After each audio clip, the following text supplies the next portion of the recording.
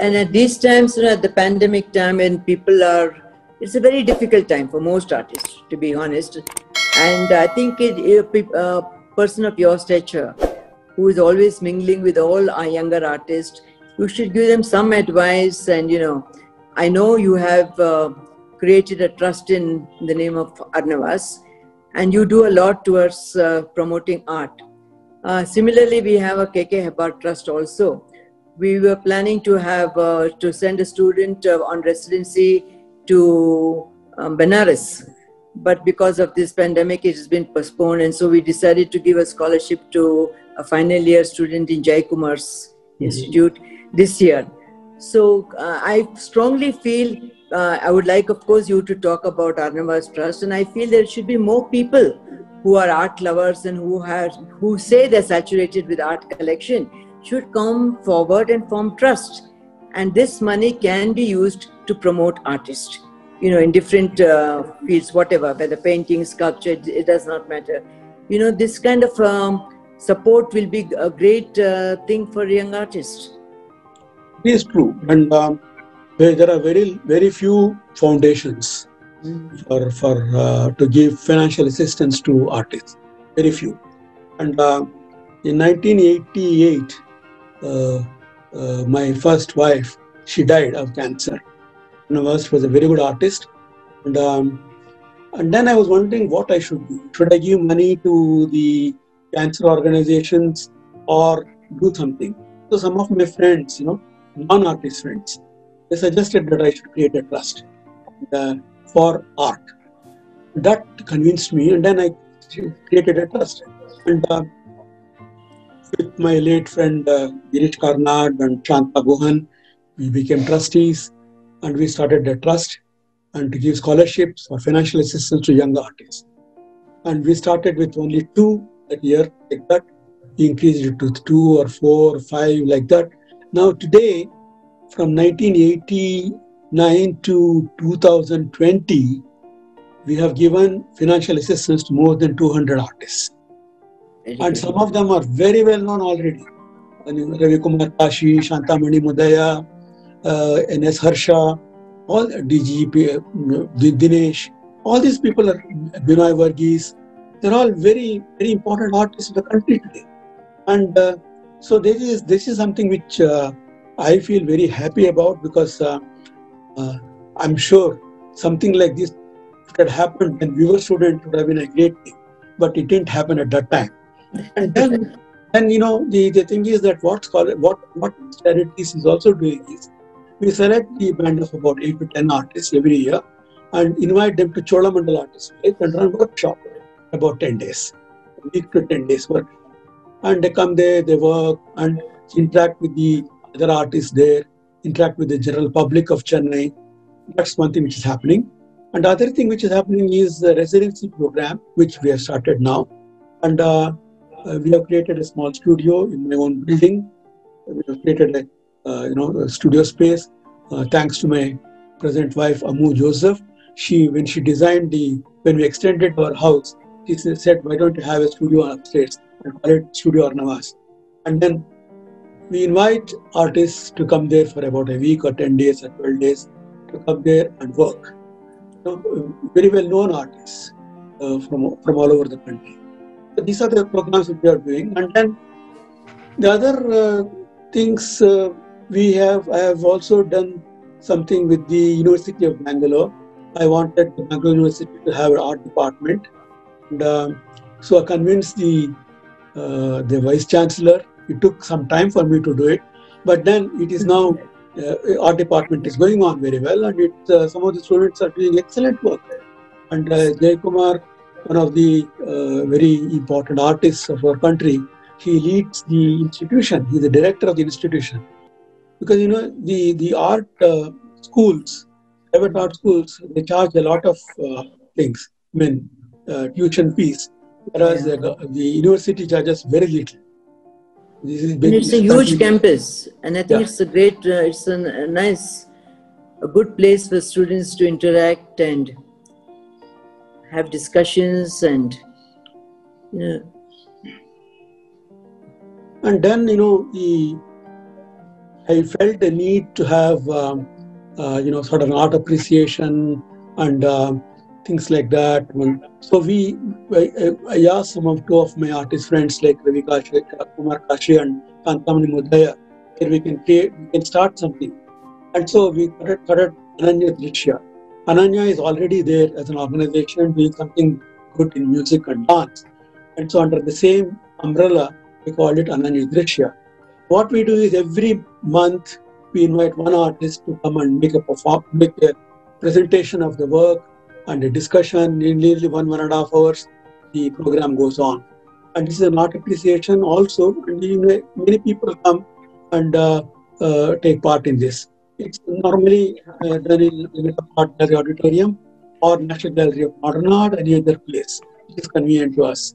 And this has been going on for the last number of years.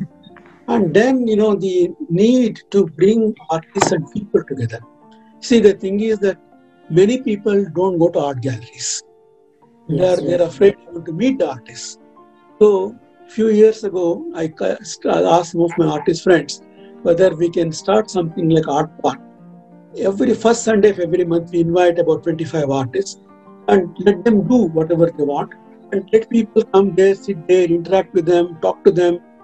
And if they want, they can buy the things from them, at a very discounted prices. And what we are doing is every month first Sunday, invite one important personality of Bangalore to come there as a chief guest. And the chief guest goes around, and he encourages them all, and that's how it has been working. And we almost sell selected artists works for 1,000 rupees a drawing. That's a lot. Five drawings each artist does, and 5,000 rupees a drawing. This is how we are trying to encourage the public to come closer to art. And you are a great support to them, because I always see you sitting there and drawing when they are painting. So you are a part of them. You mingle with them and you are a part of them, which is a great incentive to. Artists feel like painting, feel like coming, because mainly because you are there and you're giving a lot of support. Yeah, it is important for me to work, and I find that an atmosphere like that, when a lot of younger artists, and what we do is we have formed a committee of more than 15 people. Every year it changes, this committee changes, and then we tell one or two persons from the committee to select artists of their choice and invite them for the next event. So first Sunday of every month, we meet at this sculpture garden next to Ravindra Kalakshetra on JC Road, and so we are doing this program, and it's very democratic, and we know same artists very little. They come, and we are repeated. Most of the groups are all newcomers, and some of them now they want to have programs like this in Dharwad, Hubli, and Belgaum and other places. Some of the artists are trying to organize things like this in other places in Karnataka. Very interesting. Yeah. But you've also made a great contribution to NGMA, because NGMA is now, at one time nobody even heard about it, or there was hardly anyone visiting. Now you go to any of their programs and you don't find a chair to sit. I remember the wonderful program by Subramaniam when he sang Sanjay Subramaniam on your birthday. It took the whole auditorium, was so quiet, pin drop silent, and I think nobody would forget that event. But after that, I found a lot of activities, and particularly when, at least as far as I know, when Shobha Nambisan was the director, she did a wonderful program with the retrospective show of Hebar. For 2 months it ran, and every weekend there was lectures, there was Yakshagana programs, there was shadow play, puppetry, there were seminars, there was demonstrations, there were lecture tours, these kind of things which were not there in Bangalore. And I'm feeling that, it needs people to guide an institution like that, what program should be done, how it should be done. And it is nice that you are a part of all these kind of art activities. Well, one of the persons responsible to get NGMA to Bangalore with some of my very good artist friends. We worked together for that. And fortunately, we got a very good place and a beautiful building. And so it's going on quite well. And a lot of activities. One thing I feel is that cultural organizations like National Gallery of Modern Art or the Kala Academy and things like that, they should be started by the government, but they should give it to a trust to run the place. Because otherwise what happens is it becomes a part of the government, and the transfers and the new directors come and they may not have any interest in art at all. And they're only administrators. Administrators, yes, we need administrators. But then, yes, I know. I think the trust with one or two persons from the government can be on the trust, and the trustees can be there for 3 years or 5 years, and again the trustees, and I think then the money will come in. It's easy for people to donate money to run these places. In fact, all over the world, all the museums, very important museums and art galleries are run by trust, and they're financed partly by the government, local government, but it is run by the trust, because then anyone can pay the money to the trust, and then there are people who own so many very good paintings and artworks, and they could even donate their works or whatever it is. All sorts of things are possible. And unfortunately, the thing is that because it's a culture department and the government of India is involved with it, and so they don't want to give it to a private trust.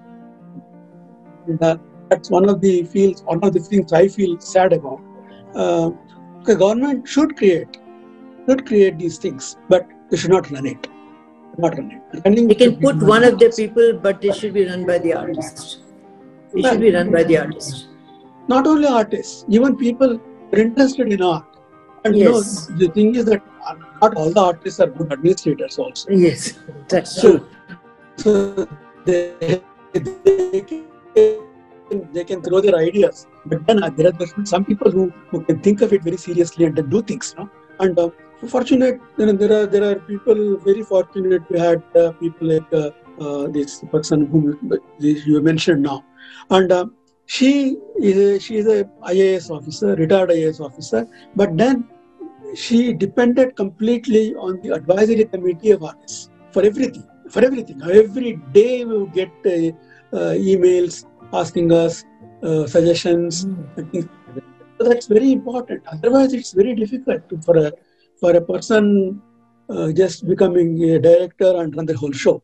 But then I think it's important that the creation of trust is very important for organizations like this. And I had my last year National Gallery of Modern Art invited me to have my retrospective, and so I took nearly about 10 months to organize my retrospective, and I had a very good curator in Sudanand Menon and a very good designer in Miti Desai, and they designed exhibitions so beautifully. Nearly 500 works exhibited.